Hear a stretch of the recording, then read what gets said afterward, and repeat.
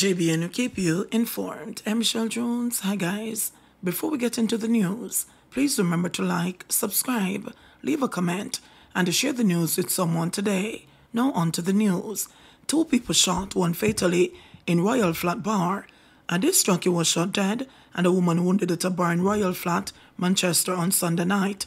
Police named the deceased as Davion Anderson, 31, otherwise called DJ Dippo, a resident of Royal Flat. A police report said about 7:54 p.m. Anderson was among patrons at a bar when they were attacked by unknown assailants who opened fire on Anderson and a 36-year-old woman. The injured people were taken to hospital where Anderson was pronounced dead and the woman admitted. Gun seized in St. Elizabeth, 2 men arrested. 2 men were arrested by the St. Elizabeth police following the seizure of an illegal gun on Sunday morning. They were arrested on suspicion of possession of a prohibited weapon and unauthorized possession of ammunition. The police report that about 3:30 a.m., cops were on patrol along the Brace River Main Road when a Toyota Fielder motor car was signaled to stop. The driver complied. The car was searched, and according to the police, a Smith & Wesson 9mm pistol affixed with a magazine containing 13 rounds of 9mm cartridges was found between the front seats. The occupants were taken into custody. Their names have been withheld, pending further investigation. Jamaica will become like Haiti if PNP doesn't form next government, says MP aspirant. People's National Party PNP aspirant for Central Northeastern Dr. Ryan Simpson says Jamaica is at risk of becoming like Haiti if the opposition doesn't form the next government. Simpson, in addressing the party's Belfield Divisional Conference in Manchester on Sunday night, suggested that Jamaica is at risk of descending into unrest. The problem is there's money in Jamaica, but only a few people are benefiting from the money. Only a handful of people are actually experiencing or beneficiaries of the wealth that is in Jamaica, he said. Sales going up all over the place. The problem is there is money in Jamaica, but only a few people are benefiting from the money. Only a handful of people are actually experiencing or beneficiaries of the wealth that is in Jamaica. So that what you have is a big disparity between the rich and the poor. I feel that Jamaica, if the People's National Party don't win the next general election, Jamaica is going to be the next Haiti. Mark my words. The conference was held in support of Councillor Maria Mitchell, PNP Belfield Division. PNP demands answers after illegal entry of 218 Indians on charter flight. Concerns are being raised about the strength of Jamaica's border security after an apparent smuggling operation was uncovered involving Indian nationals passing through the country. The group arrived on a chartered flight which traveled through Dubai and Egypt, accompanied by German crew members and at least 1 French national. Shadow Foreign and Regional Affairs Minister Dr. Angela Brown-Burke raised the alarm after immigration authorities denied entry to 218 Indian nationals who arrived on a chartered flight to Jamaica on Friday. According to sources, the aircraft, a white and blue Airbus A340, which is registered in Germany, remains at Kingston's Norman Manley International Airport. In light of this development, Dr. Brown-Burke is demanding immediate clarity from the government on the matter.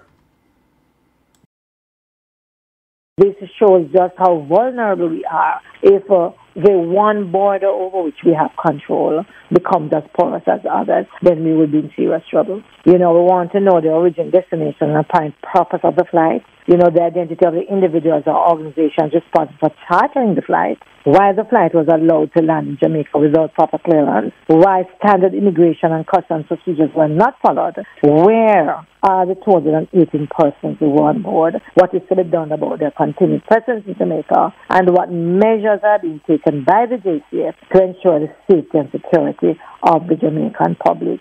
Many of us remember what happened in COVID-19, where Jamaicans were held at sea and prevented from coming into Jamaica. We have seen recently with Haitians who were hastily returned to a war-torn Haiti. But here we have 218 persons coming into Jamaica without the proper protocols being followed. We see a difference in treatment of the 3 different cases. Secondly, last year, I think it was, France had a similar situation with a flight, just as in this one, and those individuals remained on the tarmac for 4 days. We want to know why it is in this case Jamaica did not follow those protocols. Law enforcement sources on Sunday said that the charter airline did not state it was arriving in Jamaica on Friday. Neither was a passenger manifest sent ahead of its arrival as is required, but civil aviation officials allowed the aircraft to land. Checks revealed that the charter had no arrangement to take the passengers back to their destination, which arose the suspicion of authorities. Sources have confirmed that the Indians are currently at the Norman Manley International Airport in Kingston, awaiting flight clearance to depart. However, it is not clear if all the Indians who arrived on Friday are at the airport. It is understood that some of the passengers, although denied entry, were permitted to go to the Rock Hotel in downtown Kingston, where they are officially under police guard. These passengers are said to have been traveling to Nicaragua and Canada. The government is yet to issue a statement on the development. Police crack robbery spree targeting fast food businesses. The police have made a major breakthrough into the investigation into a string of robberies targeting fast food franchises in sections of the corporate area. It is understood that Burger King, Popeyes, KFC, and the Chicken and Things are among the restaurants that have been hit. A man believed to be the mastermind behind the spate of robberies was shot and killed during a shooting incident in downtown Kingston approximately 2 weeks ago. The deceased has been identified as Stafford Brown. Head of the St. Andrews Central Police Division, Senior Superintendent Marlon Nesmith, says 3 people are in custody in relation to the robberies. Since the latter part of last year, corporate area police divisions have gotten reports of robberies committed against fast food franchises. The police responding to these over time have made some inroads into the incidents, and presently 4 persons as perpetrators have been impacted.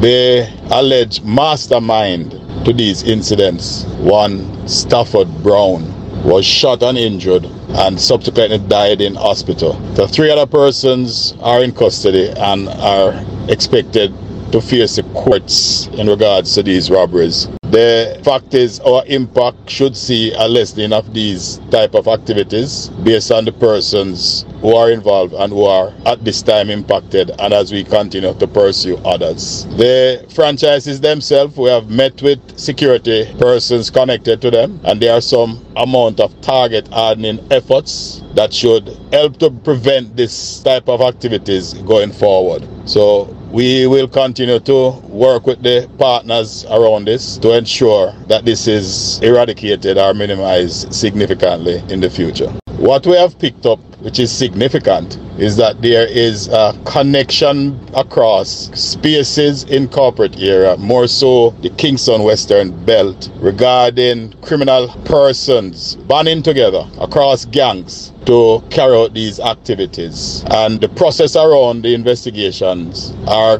going smoothly to the extent that we have a joint up effort across law enforcement to bring further closure to this matter and favorable results, as we seek to pursue other persons who we believe are involved in it.